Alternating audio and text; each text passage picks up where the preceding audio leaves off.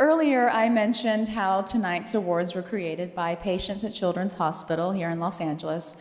So I would like you to join me in taking a look at the making of these wonderful awards.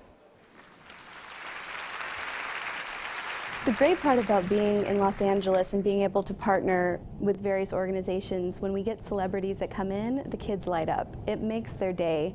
It's a really special time that kids are really looking forward to and help create really positive memories associated with the hospital.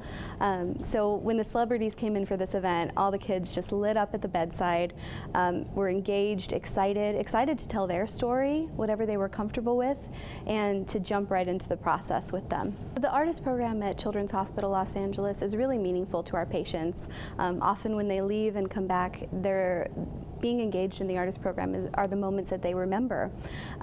The arts are a really powerful tool that engage kids of all ages, even our smallest patients in our newborn and infant critical care unit, all the way up to some young adults that we have in our program, in our hospital that we serve. Each celebrity is going to get a one-of-a-kind award. This isn't your typical award that you might get at other award shows. Each one is really unique and was created by a child in a time that was really difficult for them here in the hospital. They got to express themselves and be a part of a project that was really uplifting and positive, and got to give back as well, which is really meaningful for our patients.